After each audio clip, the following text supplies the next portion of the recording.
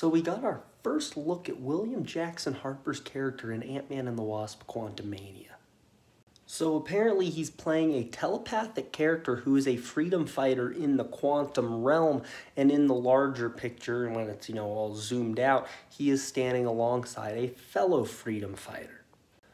And this character's name, I don't know if I'm pronouncing it right, it's either Quaz, Quaz, or Quaz. I think it's Quaz, spelled Q-U-A-Z. And I don't want to jump to conclusions because every time I have a theory, it's usually wrong.